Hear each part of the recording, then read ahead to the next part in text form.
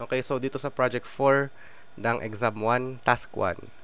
So, i-search daw natin yung term or yung word na tabernacle choir and i-apply daw natin yung italics format.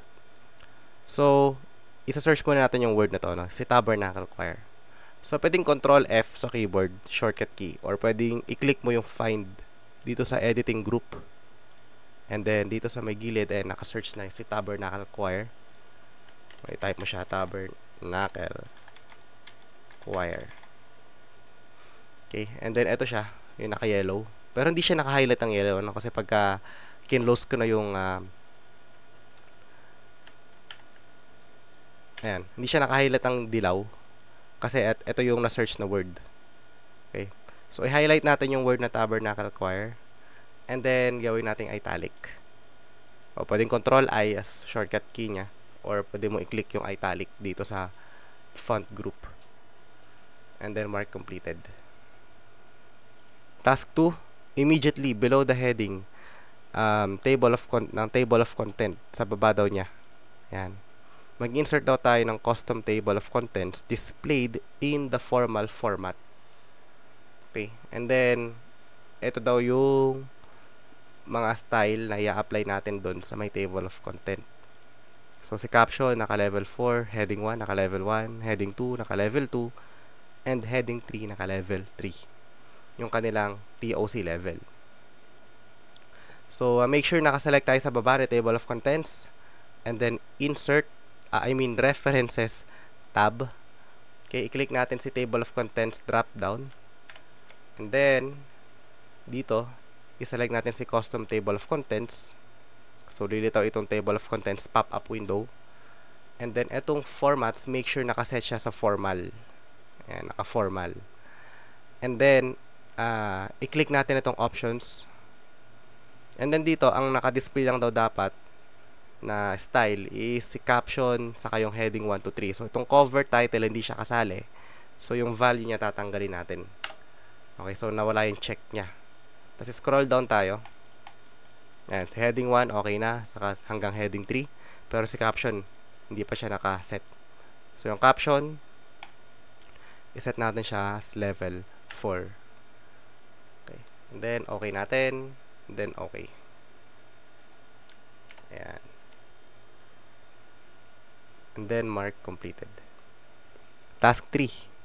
On the bottom of the last page. Okay, sa last page natin. So, apat na pages itong document. So, dito daw sa last page, mag-create daw tayo ng table from the text golf course hanggang dito kay Rose Park. Then, yun daw ay dapat may 5 columns yung table.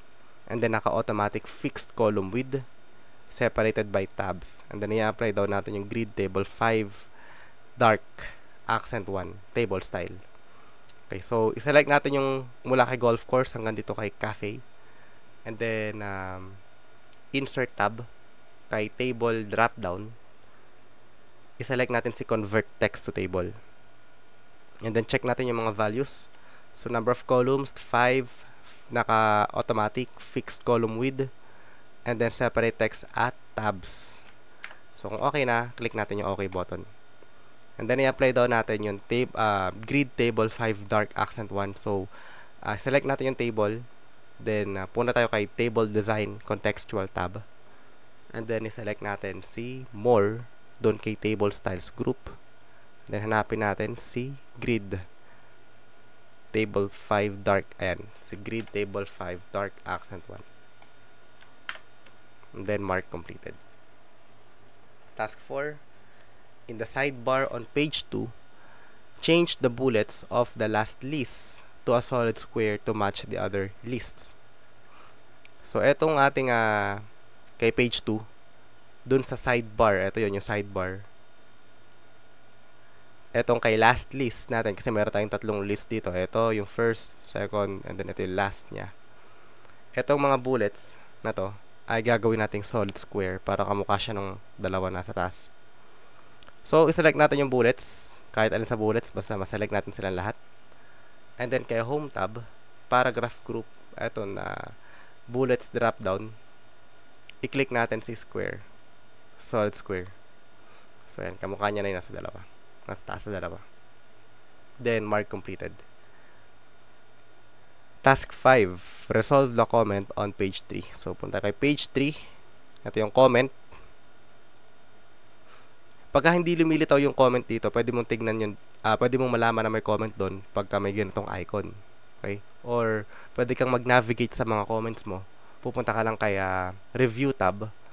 And then, sa may comments group, ay yung preview sa kay next. So, pagka kiniklik ko yung next, nag-iisa lang naman yung comment dito sa buong document. And then, i-resolve daw natin ito. So, i-click natin yung tatlong buttons or yung ellipsis. And then, resolve thread. Ayan. So, mayroon pa rin comment ng icon doon, pero may check na siya. Ibig sabihin, resolve na yun, yung comment na yun. Then, mark completed. Great project.